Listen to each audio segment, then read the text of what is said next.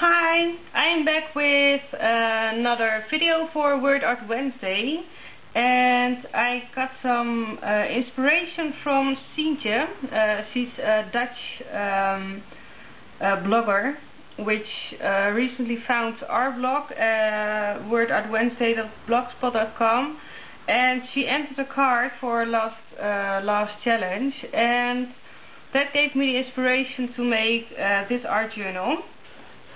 So what I did is I put some very white painterstape in the middle, because as you can see here, after every well, I don't know how you call it, every section of paper, there is a gap, and I don't want to paint this or just well, I think you know the idea. I just don't want to get this dirty, so I just taped some very white painterstape over it. And I think I'm going to do a quick tutorial on what I did for what I'm going to do for this Word Art Wednesday. I want to use my spray mists and a little bit of paint. So I only got these colors of paint and maybe a little bit purple too. And I have 2 bottles of Perfect Mists. I haven't used them very much, but I think I'm going to use this too. And I also got my box with other sprays, and I think I'm going to do a little bit of yellow and orange. And this is my orange homemade spray. So I think I'm going to use those colors, a little bit of red too, and some of them just don't work anymore. But well, the scripture we have for this week is from Proverbs 16:3, and we're going to use this scripture.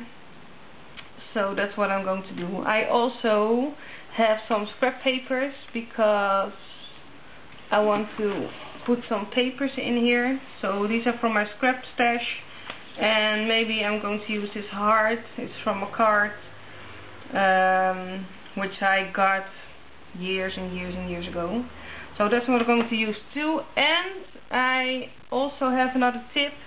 I don't eat a lot of meat on my sandwiches, but recently I bought some chicken, slices of chicken to put on my sandwich, and I saw the package in which it came had some really great textures, so I really wanted to use this in my art journal today too. So this side is, I don't know if you can see it, it has some squares on it, and you can also use this side, I guess, so you get a reversed image. So that's what I'm going to use, and I am going to use some stencils and others. So I'll go ahead with making my art journal. So.